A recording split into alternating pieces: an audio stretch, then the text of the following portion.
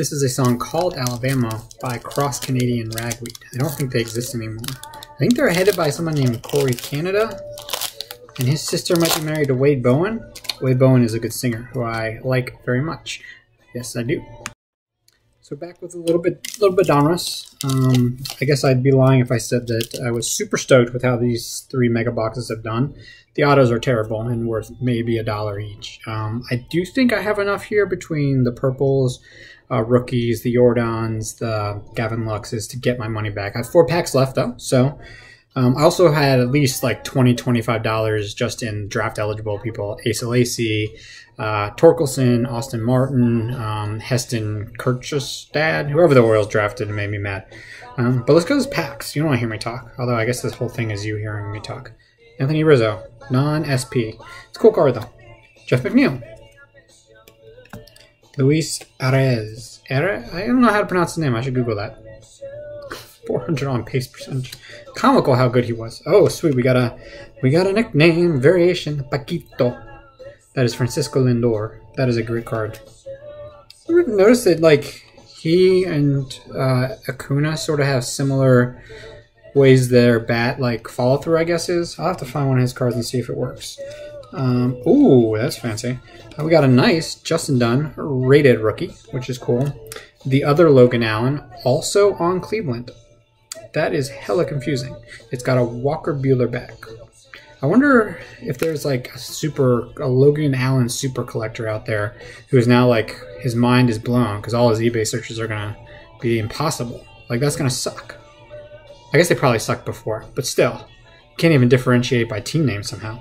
We got an Edwin Rios retro rookie card and a pretty damn sweet pink foil refractor Mike Trout Diamond Kings. This is a nice card. I don't care what it's worth. That is sweet. I like Mike Trout. He's a good player.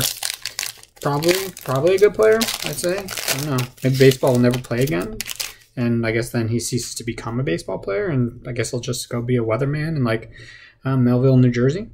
But still, we got a Mad Bum with, this is a funny card. This is like the throwback, basically, where they just changed the border and the name of the team, but left the colored jersey there. Like the Frank Robinson in '66, I believe, was very similar to that. Although flip the colors, right? He has red jersey, but the borders are. I digress. Got a Xander Bogaerts. Boston Red Sox. Hey, an Oriole, John Means. He's pretty awesome. His wife's pretty sweet. They do great things charitable. Just good all-around peoples. Love that I think he was 7th or 9th rounder, and just came out of nowhere last year. One of the first does not say how he was acquired. Rafael Devers, Diamond Kings, Yu Chang, retro rookie. Okay, well. Didn't finish super strong here, but I think finished pretty well. We've got a pink foil Lucas Giolito. Traded for Adam Eaton once. Are there 2 Adam? Who's the other Adam? There's a big dog. I don't remember. We got a Joe Palumbo retro Donruss rookie card, and then a pretty sweet the rookies insert Dustin May pink foil fireworks refractor. These are pretty good. Like I do like to package these up in lots of 5 to 9 cards, and I can sell them anywhere between $5 to $9 on eBay for the most part. And I do $3.50 shipping, so just stop them in a bubble mailer with tracking, and it goes. So it's, I guess, don't copy me though, because until I'm done selling them, because I don't need the market flooded. Thank you very much. Bye.